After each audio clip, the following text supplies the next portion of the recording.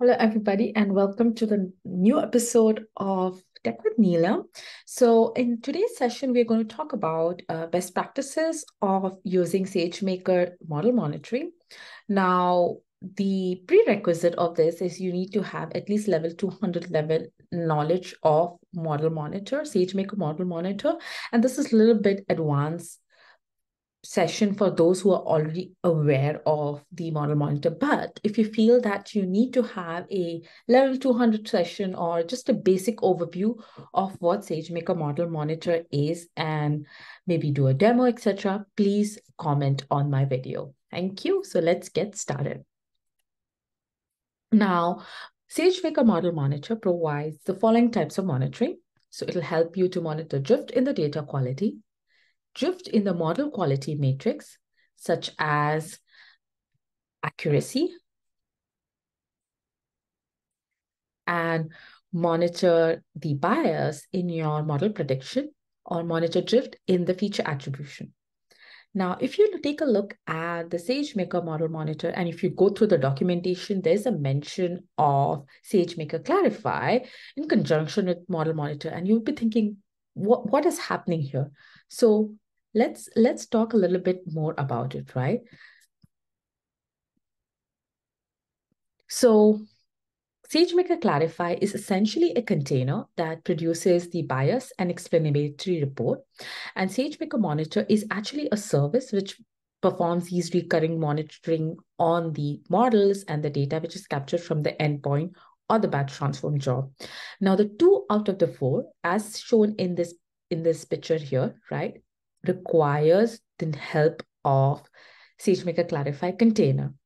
So in conclusion, you can use SageMaker Clarify independent to do a one-off job, but you can also use it in conjunction with SageMaker Model Monitor to run those recurring Clarify jobs.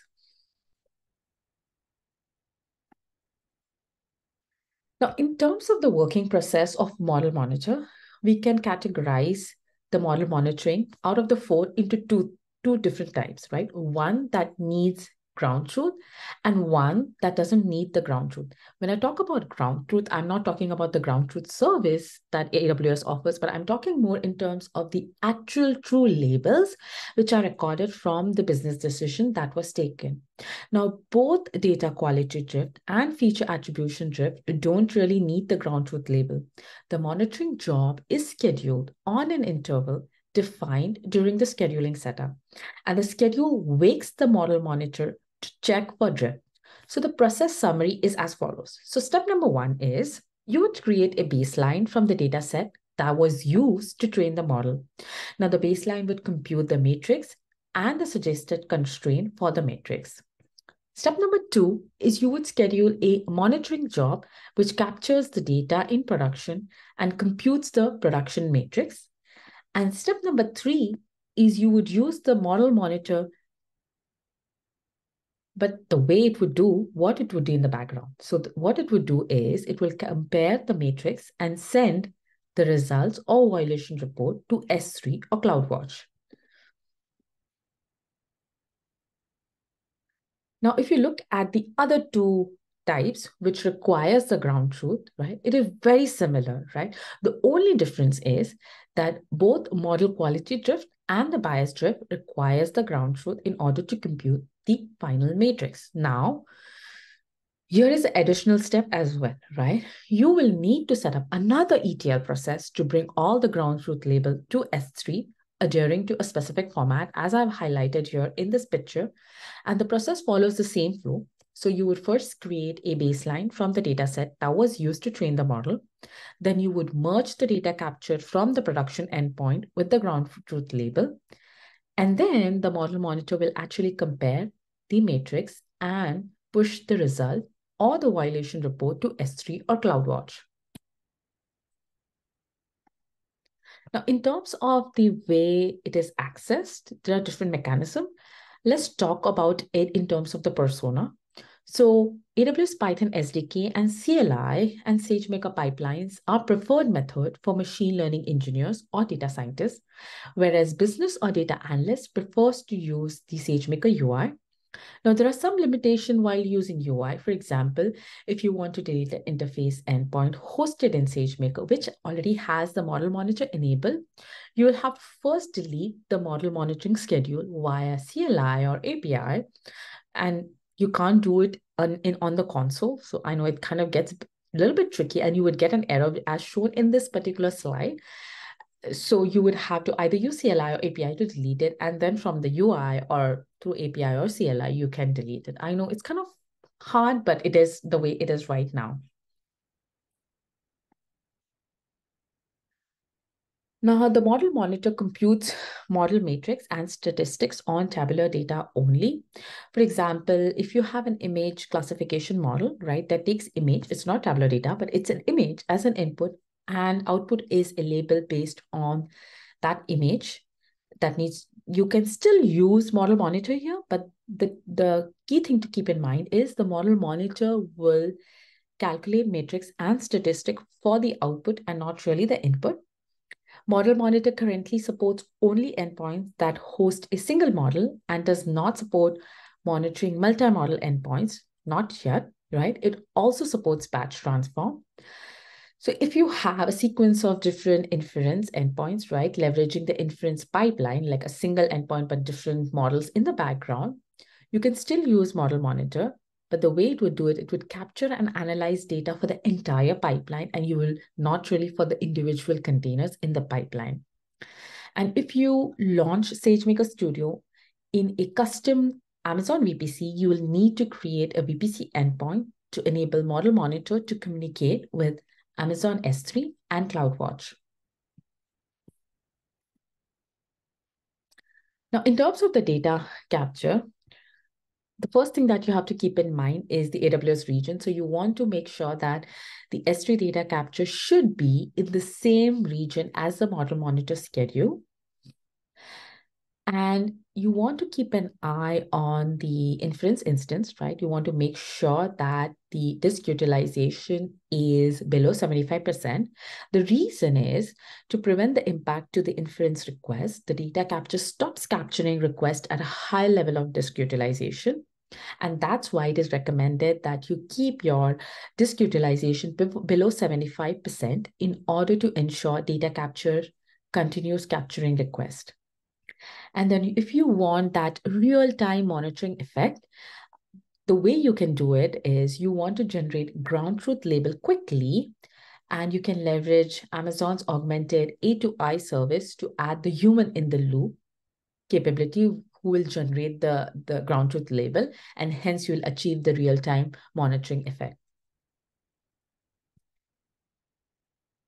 Now you can customize some part of it, right? Some part of the model monitor, and you can leverage the pre-processing and post-processing. These are plain Python script to transform the input to your model monitor or extend the code after a successful monitoring run. You can upload this file to S3 and reference them when you're creating your model monitor, and this can be using the create_monitoring_schedule method. Note that it will only work with data and model quality jobs.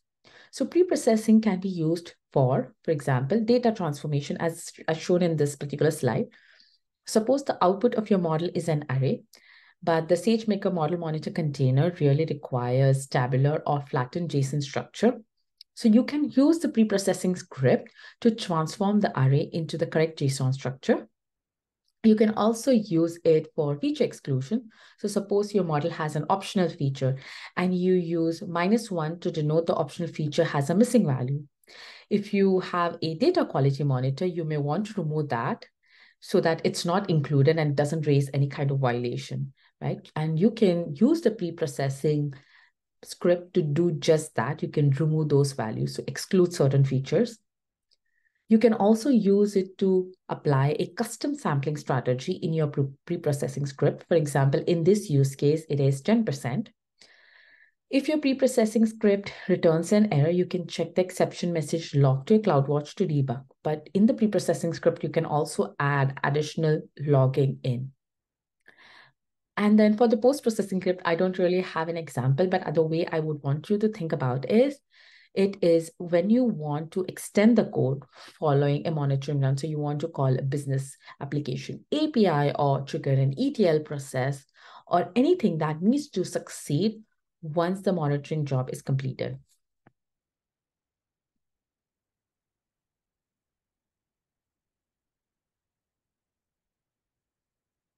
Now let's take a look at the baseline, right? So after you have configured your application to capture data during inference, the first step to monitor data and model quality or bias or explainability is create baseline. So all the four step has this process in it, right? Now let's take a look at some of the requirements and best practices for different baseline. So if you're using it for data quality, the data quality baseline, let's take a look at that first scenario. The schema of the training dataset, baseline dataset, and inference dataset should be the same, both the number and the order of the feature. The first column should refer to the prediction or output.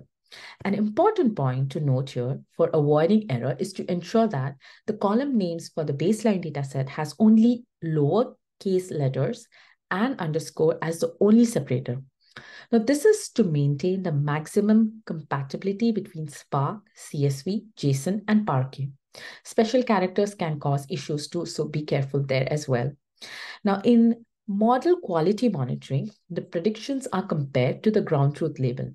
Hence, a model quality baseline needs access to a dataset that contains the ground truth label and prediction from the model being monitored.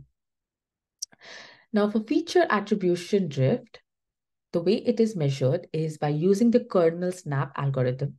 One needs to make a trade-off between the time taken and the complexity of the surrogate model by using the number of samples parameter. Above all, the main thing is to provide a good baseline for your use case, typically training data, validation data, or a golden batch data. Okay, now let's take a look at the bias drift baseline, right? You can specify it when you specify the configuration bias config, and you have the label value or threshold to indicate the positive outcome, the facet name to specify the sensitive attribute column or the feature column, and the facet value or threshold to specify the value in that particular attribute. Now let's take a look at the second example here, right? So the facet name is petal length, the petal length of the flower, and the facet threshold that you have is set to 5.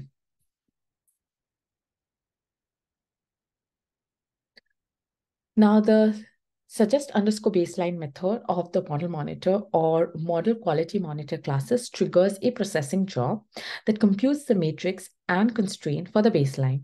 Now, the result of the baseline job are two files, like we mentioned in the previous slide, statistic.json and constraint.json. Now, you can review the generated constraint and modify them before using them for monitoring. Based on your understanding of the domain and the business problem, you can actually make constraint more aggressive or relax it to control the number and the nature of the violation.